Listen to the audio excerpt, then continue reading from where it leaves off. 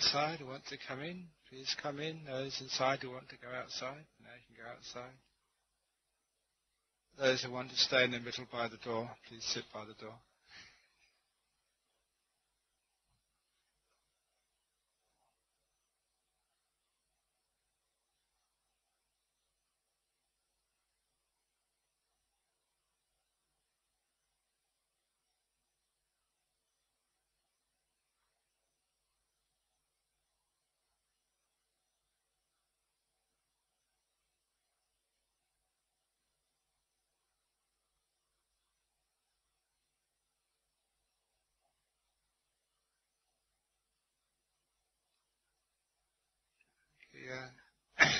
This evening I do have a request for a talk.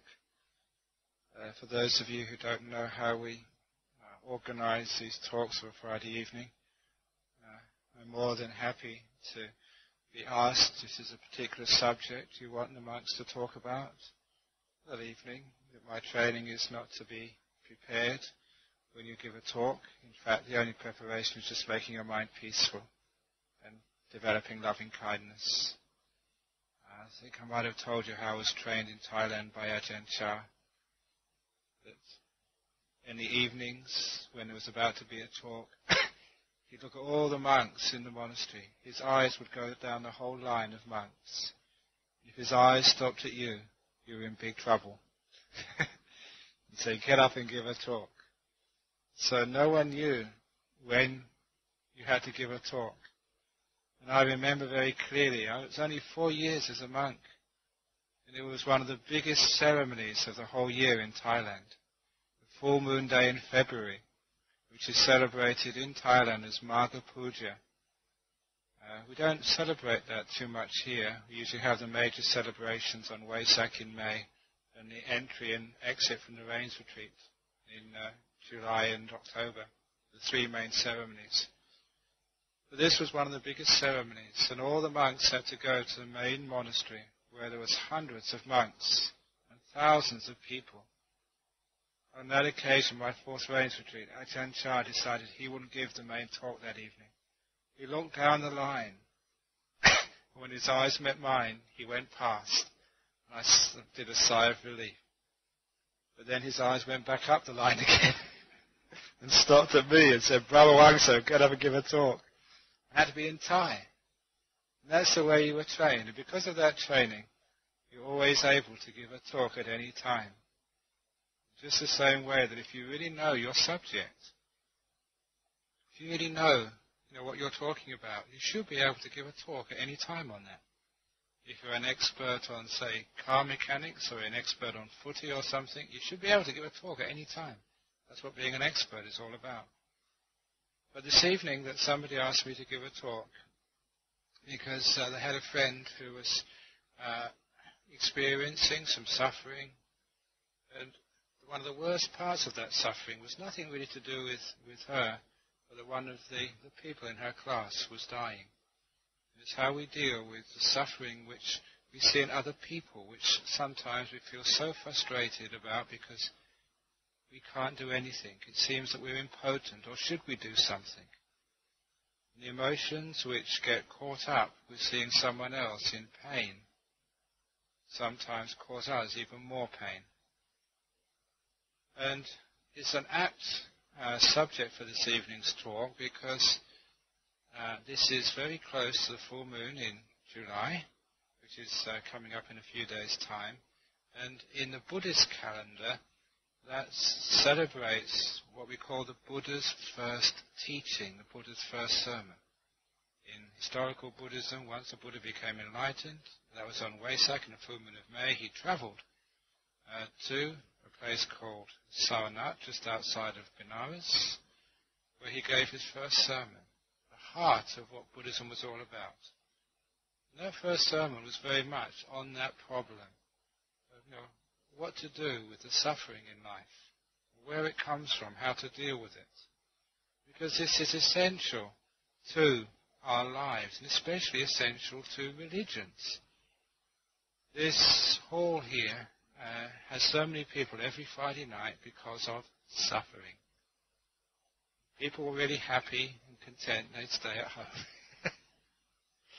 As long as there's suffering in the world, there'll always be religions which try and answer those problems. People come to a place like this, it might be the suffering because of death or because of disappointment, because of cancer, physical suffering. It can be suffering because of, again, losing your job. Or it's also the suffering because of thinking too much as well, which is one of the other types of suffering which people have in this world. Sometimes the philosophers are the great sufferers in life. That's why the famous statue of a philosopher, Rodin's thinker, holding his poor head up. Those were the days before Panadol, where you couldn't... Because this is a lot of suffering to think. And it's one of the great insights you have in meditation. You think because there's a problem. When there's no problems, there's no thinking. The silence of the mind is a sign of contentment. Silence is a sign of wisdom, of knowing. When you know, there are no questions come up. There's no thinking arises in the mind. All thinking is a disturbance of the tranquility of the mind. So people even come to this place because of the suffering of wanting to know. So the Buddha was talking about all these different types of suffering. And especially one of the wonderful things which was inspired me when I first came across Buddhism was an acknowledged suffering. Acknowledging it as part of life rather than something going wrong. I always remember my father, when I ever talked to him about religion, that he said that for the best will in the world he could not accept the usual idea of a God, simply because that he'd been in the English town of Liverpool during the Second World War, and saw not only his own parents die, but saw many of his friends and other relations die in that great war. And not die nice deaths, die very painful deaths, through the carnage of war, being blown up, losing limbs. And he said that he could never believe in a God which was powerful and compassionate. If there was a powerful God, then surely that would never allow such things.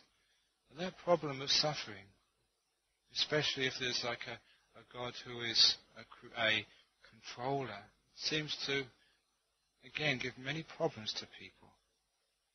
And in the Buddhist religion, they say, well, look, even if there is a God, they haven't got such power, because suffering it's a part of life. And no God, no priest, no monk has the power to stop the suffering in human life.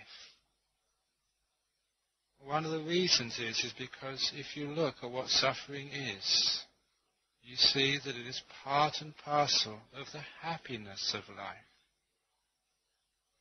This is one of the difficulties which people have, this wishful thinking this is some sort of heaven realm, this is some wonderful place, we should only have happiness and everything should go right in this world. And when things go wrong, we vote out the government, or we divorce our husband, or we leave our job, or we try and find some other way of solving the problem, but not really looking at it square in the face, and saying that this is life.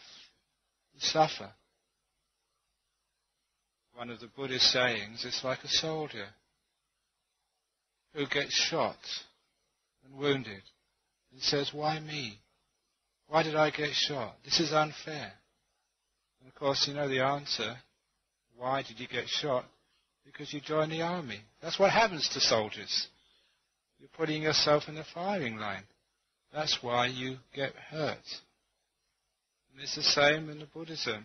We say that if you take a human birth, you're liable to all these different types of suffering.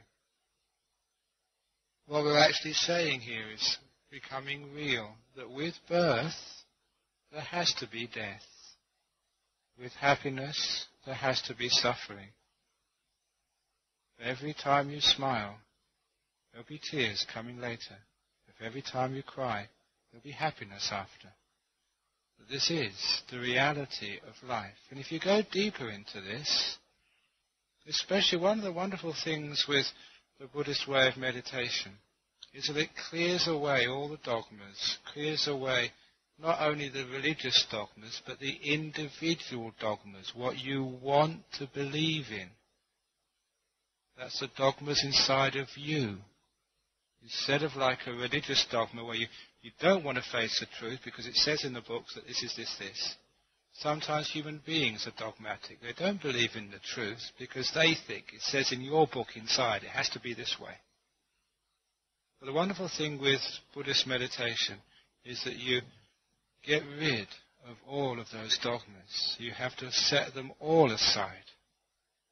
And to take truth, reality, experience, life as your Bible, as your Tipitaka, as your teachings. And then you find that what's actually in the books is actually the guide, it's the map, it's not the reality. As they say in Zen Buddhism, it's a finger pointing at the moon, but don't mistake the finger from the moon it's pointing to. That's what the books are, the fingers. And the moon is your experience. And especially when you put aside all the dogmas inside of you, what you want to believe in, that life must be happy, that life must be good, that life must be enjoyable, that I must live to 70, 80 years of age and I must find my perfect partner in life and live happily ever after, or find my perfect monk to be a nice teacher and he's always around to teach me at any time I want. Whatever else it is you want to have in life, come on, get real.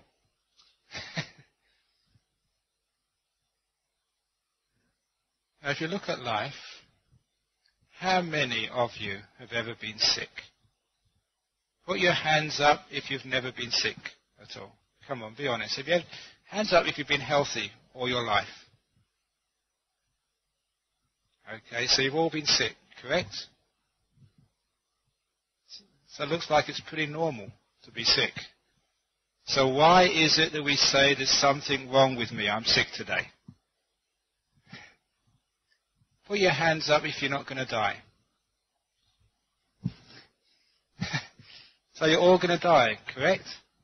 So why do we think that something's gone wrong when one of us dies? So what we want to believe in, what's real, are two different things. So if we're really courageous and devoted to truth, we have to put aside what we want to see, what we want to believe in, and go for the truth. That life means death. When someone's born, it means they're going to die. And the whole process of life, what's the meaning of life? The meaning of life is you're going to die. It's what happens in between is the most important part. And what happens in between is all the training, how to die. In the same way that when you go to school or university, everything you do all year, all those lectures, those assignments, those tutorials, that's all for the final examination, for the degree. And if you pass that degree, you don't have to repeat the course again. Get the message? If you stuff up this lifetime and you don't die well, you're going to have to come back again. Don't think you're finished with school. Don't think you're finished with nappies. Each one of you, reincarnation, rebirth, you're going to have to go back in nappies again and go to school all over again. And those of you who are retired and think now you're happy, you're going to have to go to work again. Imagine it, Monday mornings all over again. Unless you get it right. Just like at a school, you pass your exams. But the whole of this life is about learning. And that's why a very good description of suffering is growing pains. When you call it growing pains, it looks upon the disappointments of suffering in life as teachers, as opportunities to learn. The way I was taught in Thailand was just that. You know that my first name is Ajahn Brahm. We got Sister Ajahn Wayama. We got my teacher Ajahn Chah. The word Ajahn is a Thai word, which comes from the Pali Sanskrit word of acharya, meaning teacher. That's what that word means, just teacher. When I was in Thailand, when I was bothered by these mosquitoes who would bite you all day long, the trouble with the Thai mosquitoes, they've been genetically programmed over many years of knowing monks to know that monks were a safe dinner. Good monks because of rules. Saw a monk, great. Free dinner, no problems. That saves so many parts of our body, you get more skin to aim for. So, the mosquitoes in Thailand would cause you a lot of problem. When you complained about the mosquitoes to your teacher Ajahn Chah, he said, Ajahn mosquito. He asked us to call them Ajahn mosquito, teacher mosquito. And that actually put the whole experience in a different light. You were learning from these things. These were teaching you something. In the same way when you were sick, it was a teaching experience. That's why the first or second year in Thailand, I was sick with typhus fever in hospital for about 3 or 4 weeks. It was actually over the Christmas period. So it was supposed to be Christmas, and I felt really awful in hospital. And this was a third world country hospital. The 6 o'clock, this is a monk's ward. There was a nurse on duty, disappeared. And I was waiting, when's the night nurse coming? The monk next to me said, there is no night nurse. If you happen to get sick or die at night, that's bad karma. Bad luck, better luck next time. The nurse didn't come back until 6 o'clock the following morning. Help, take me home. But Ajahn Chah, my great teacher, he actually came to see me in hospital. And I felt so elated, so uplifted, until he opened his mouth.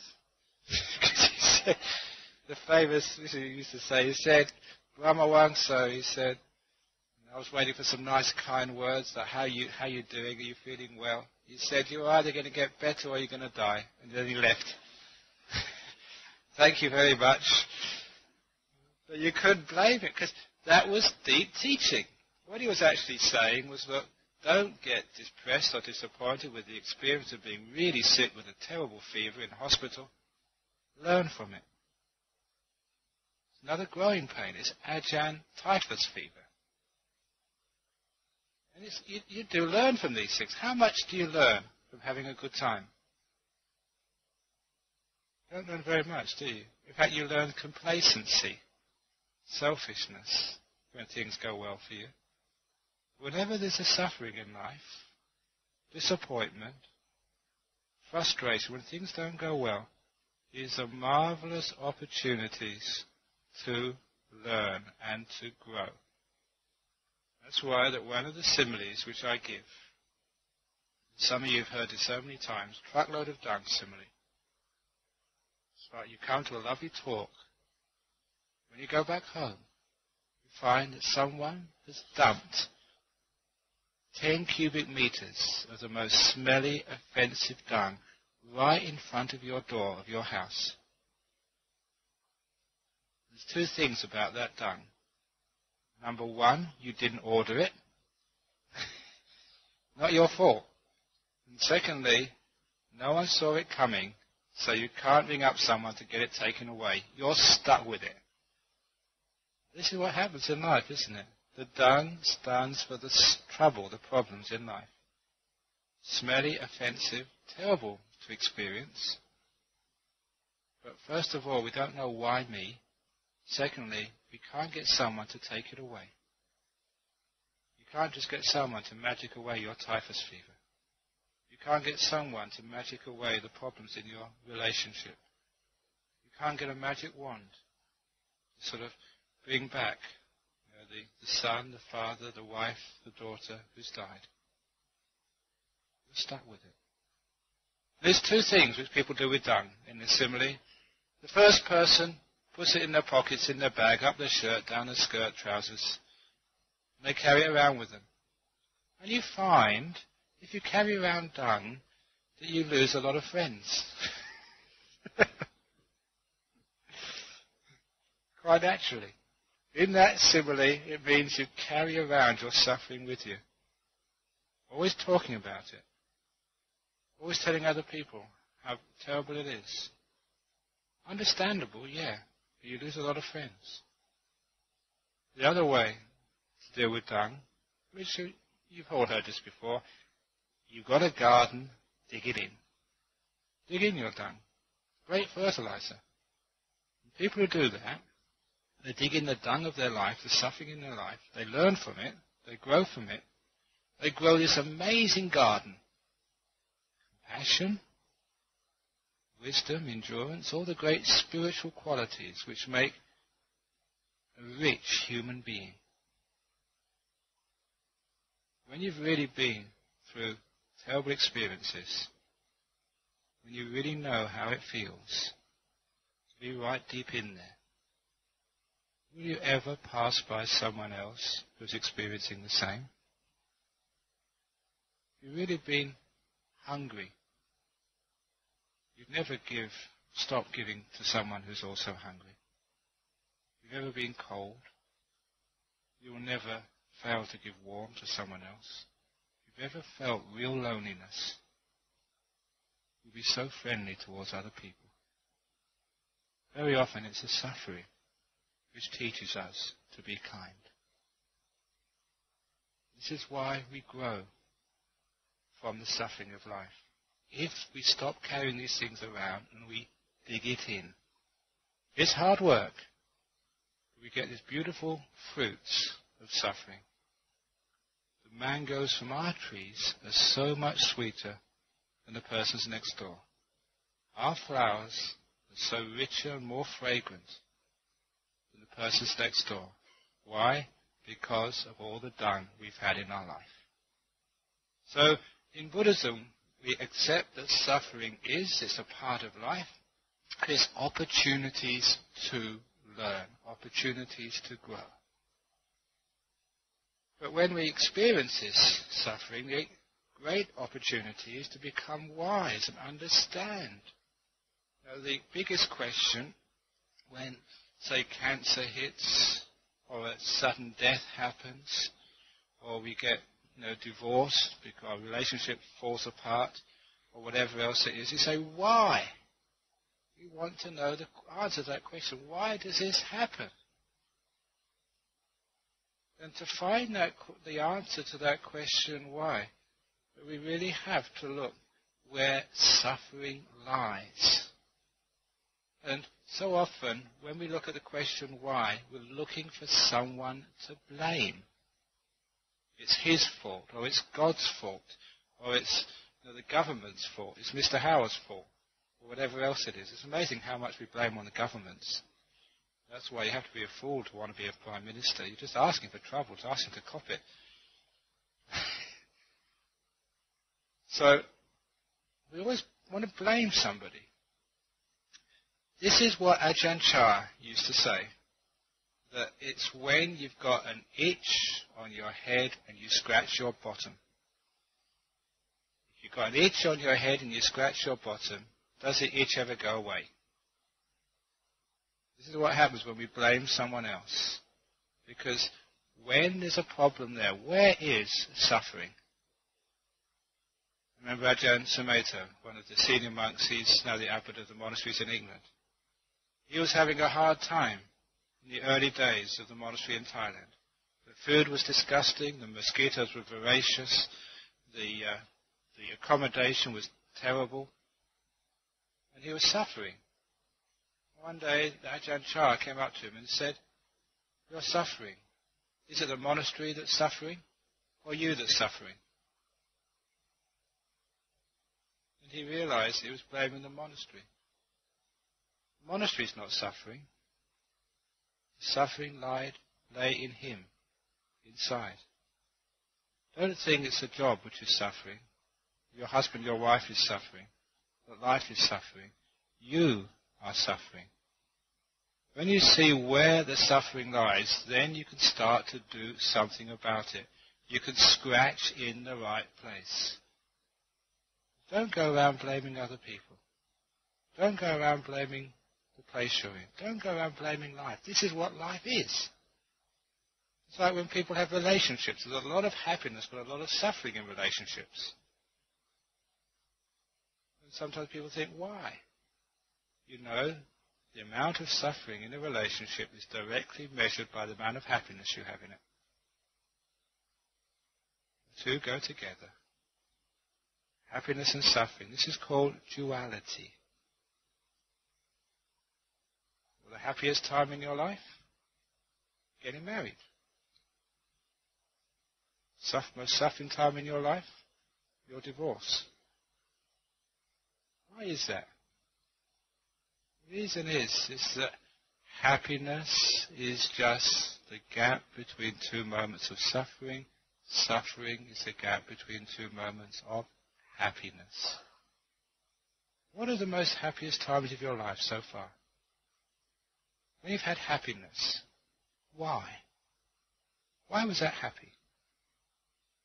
You know, sometimes the euphoria which people have when their footy team wins. Of all the suffering people have because of the Eagles and the Dockers. Why is that? Because of all the happiness which Essendon and someone else gets. Imagine like sort of the West Australia footy teams won every year. Every year they all won. Would that be any joy to that? It's only because they lose. But when they do win, then there's happiness, there's euphoria. It's just like in the Olympic Games. So when Kathy Freeman wins, why is that so euphoric? Because of all the other people who lose, that's why.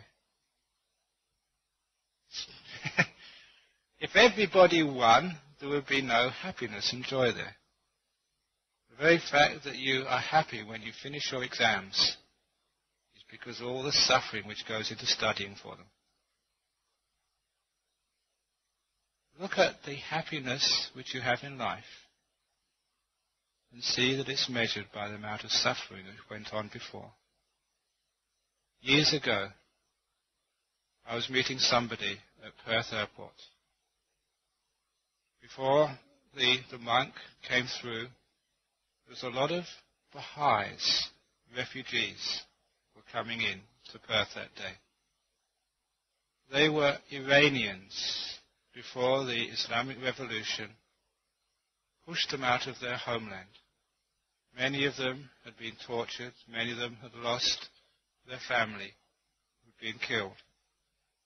They had fled to Pakistan, leaving everything they had behind. They'd been in refugee camps for 3 or 4 years, again, with nothing except hope. Now they have reached a Western country. When they came through those doors into the airport, they literally jumped up in the air, clapped, danced, and shouted. I found myself jumping up in the air, clapping and shouting as well. I couldn't think why. I was taken up in the euphoria. The whole airport was just dancing.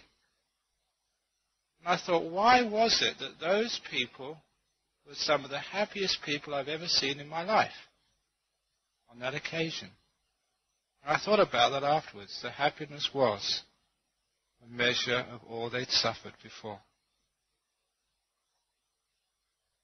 When you look at this, you see that happiness and suffering come in equal portions in life. And you cannot have one without the other. If you imagine a heaven realm where you have nothing but happiness, is that possible? Imagine your favorite food. Imagine your favorite TV program. Imagine it being repeated every day for 300, 400 years. Wouldn't you get fed up? This is what the problem is with sensory experience, with seeing, with hearing, smelling, tasting, touching, even thinking. Because things are changing, happiness is just that which is better than what went before. But it can't always be better. It always has to be measured by something which is worse. I recalled reading an article years ago about one of these gourmets who had spent his whole life going to expensive restaurants, cooking and tasting the delights of the palate.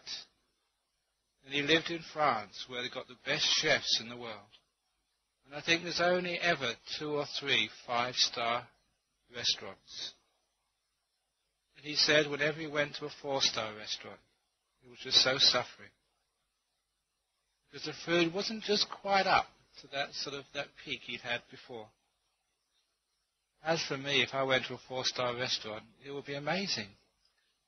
Because if I do get good food, anyway, it all gets put in the same bowl with all the sweets and everything else, and all get mixed up.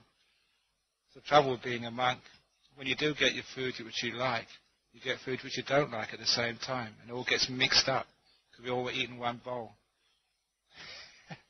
Remember once, this one monastery I was staying in England, that had somebody who worked for a custard company. So he used to drop all this custard off, and every day he used to have whole big bowls of custard. And this one day, because he used to pass the food out, a couple of monks had to hold this big bowl of custard, we passed the monks' bowls and put a dollop in each one. And I saw these monks looking at me with both fear and with hope, said, "Please don't put the custard over my curry." There's a lot of suffering being a monk. So sometimes you do get what you do want, but you do get sort of rotten curry put on top of it, or the other way around. But anyway, even the terrible food which I used to have in Thailand, that when the food was one day not as terrible as the day before, that was delicious.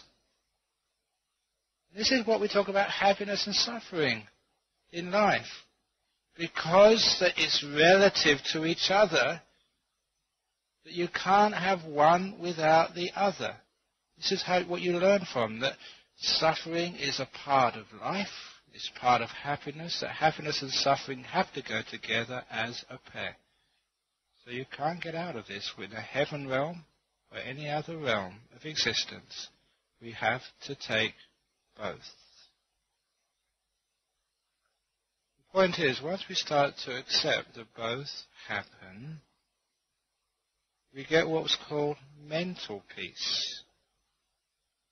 That mental peace comes from accepting. Yeah, this is happening. Yeah, let's try and do something with it to be at peace with it. When there's something you can't change, when you can't do anything, that famous Buddhist saying, when there's nothing to do, then do nothing. When there's something to do, give it everything you've got. So in the case of a sickness or a problem, a difficulty, if there's something you can do, again, do something. Years ago, when I was a school teacher, one of my fellow school teachers, a soldier in the British Army, Second World War, fighting in Burma, he told me this story. He said, which changed his whole life. It's a good Buddhist story. He was with a small group of soldiers in the jungles, Second World War. They stumbled into a whole battalion of Japanese troops. They were completely surrounded and outnumbered. He thought he was about to die. His idea was to try and fight their way through. Maybe they would die, but they could take some of the enemy with them. That was a patriotic thing to do. But his major, his commanding officer, said no. Instead, he said, let's all sit down and have a cup of tea. The British Army. They used to win many wars. So he thought his commanding officer was completely out of his mind and crazy. But orders were orders. They had to sit down and make a cup of tea. In the time it took them to start making their tea, the scout came back and said, put your things away quickly. The enemy's moved. We can escape. Which they did. Which is why he could tell me the story. He owed his life to the wisdom of that commanding officer. When there was nothing to do, sit down and have a cup of tea. What you're doing is resting, preserving your energies not panicking. And because life is always changing, the circumstances are always altering, it means when things do change, and there is something you can do, you're ready and prepared. They escaped, and he said, he used that simile not once, but many times in his life. When there's nothing to do, sit down and have a cup of tea. Do nothing. So you're keeping your energies for a time when you can be effective. So with the suffering of life, a lot of times there's nothing we can do physically. So we can rest. What that resting is what we call in Buddhism, is just having single suffering rather than double suffering. Double suffering means when there's a problem, there's a difficulty, and I don't want it. It shouldn't be this way. We're adding mental suffering to the physical suffering. The physical suffering in the world, in Buddhism, in real life, is saying we can do nothing about. Death happens. Sickness happens. Arguments happen. Differences of opinion happen. Stock markets go up, stock markets go down. We make fortunes and then we're broke. If you're broke, don't worry, you can always come and join me in the monastery.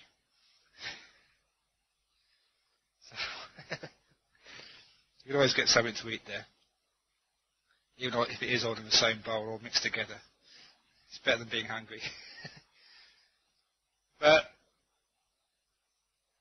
because this actually happens, suffering happens, at least we can say we're not going to add mental suffering to the problem.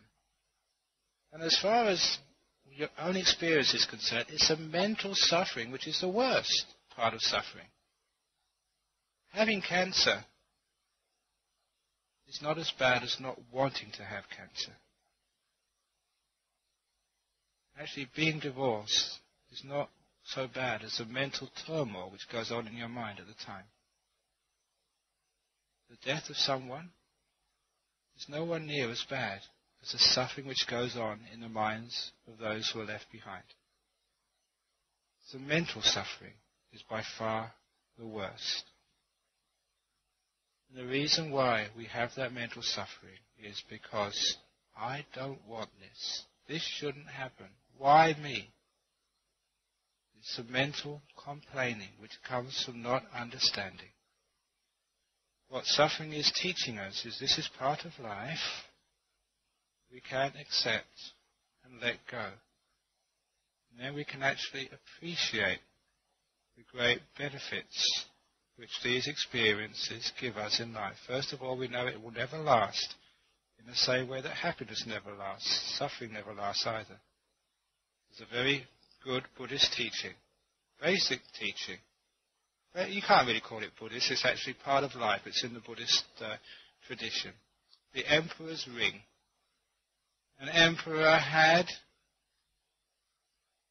he was a young emperor, he wasn't all that skillful. Whenever things went well in his kingdom, he would have a party and celebration. Always having holidays, celebrating the happiness, prosperity in the kingdom.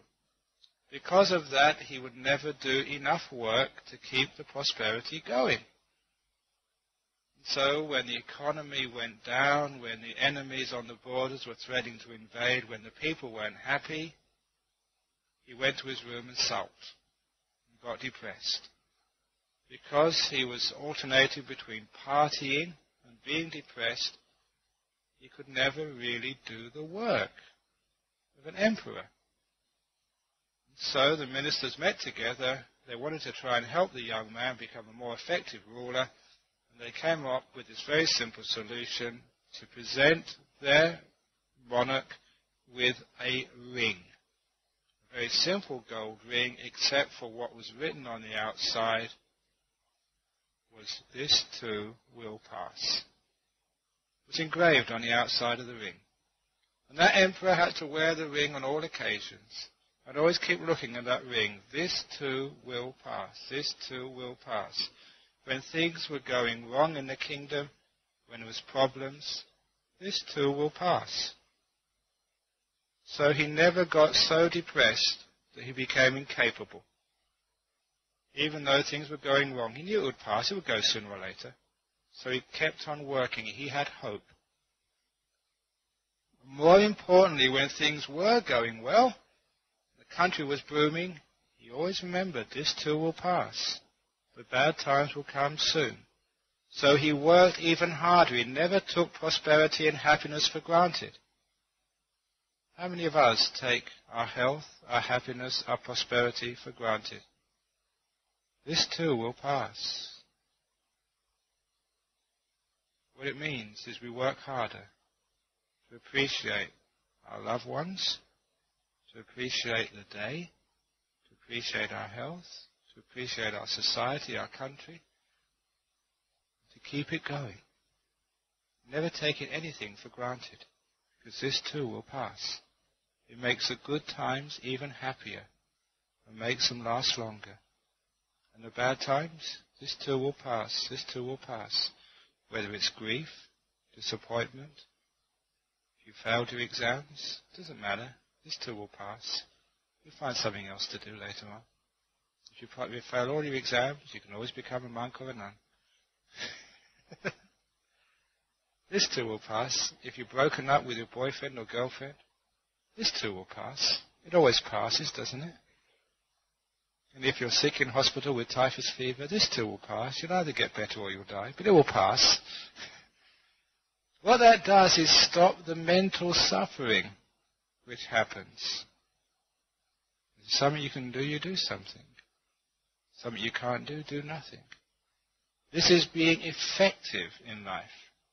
The Buddha said the main cause of the problem of suffering is craving, the mental desire to try and change what you cannot change. Fighting when we can't fight it. It's trying to fight the surrounding Japanese army when we should really be sitting down and having a cup of tea. Letting go. And when we understand this is part of suffering, we realize the way to overcome that suffering, the suffering in the world, we can't do much about. We can help it, we can be compassionate and kind, but the suffering inside is when we learn how to let go when it's time to let go. When someone dies, we have to let them go. We can't keep carrying them around year after year. That's being crazy. It's the same when someone says something we don't like. Don't keep carrying it around. That's being crazy. We can learn how to let go. How many of you suffer because someone says something terrible or wrong to you? They call you a fool or an idiot. You get really angry at it. You know the Buddha's response to that? The story of the man who went to buy eggs in the market. This man had an afternoon off work. His wife was busy cooking dinner. She ran out of eggs, and she asked, "Husband, dear, you've got the free afternoon. Would you mind going to the market to get me some eggs?" "Sure, no problem, darling." So he took the basket and went to the next village where the market was for the very first time. I went into the market. And as soon as he went into this market, this big man came up to him and called him, "You're the most ugliest person I've ever seen in my life. And you look stupid to me." And this husband said, "What are you talking to me about? I don't even know you." "Yeah, you're so stupid you don't know anybody. You're ugly, you probably smell and stink. You've got a face like a camel." And he started abusing this husband and calling him names and swearing at him. And the husband got so upset, said, "What are you doing this to me for? I don't even know you." But this fellow abused him and cursed him so much that the husband got so upset, he turned around and went straight back home. As soon as he got in the door of his home, his wife said, "You're back early, dear." "Yes." "You got the eggs?" "No, and I don't want to go to that market ever again." "Why, darling?"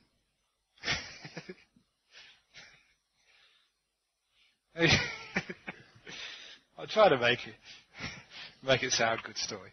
Anyway.